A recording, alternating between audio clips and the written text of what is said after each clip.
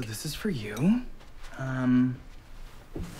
Cheers to privacy. Sorry, I just gotta go through that one more time.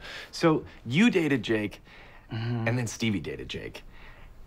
And at one point, you all... No, see, that's where you're wrong. We almost all, but I said no.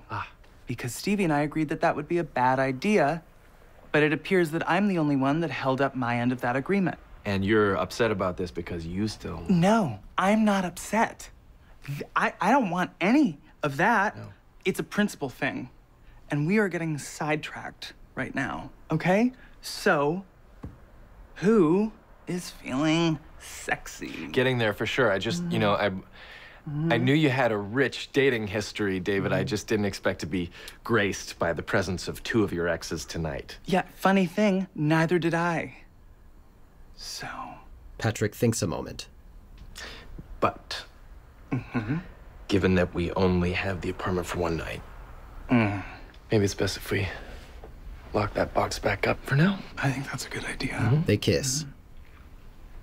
You know what? We didn't even get into your history. Lock it up, Oh, David. okay. Lock it up.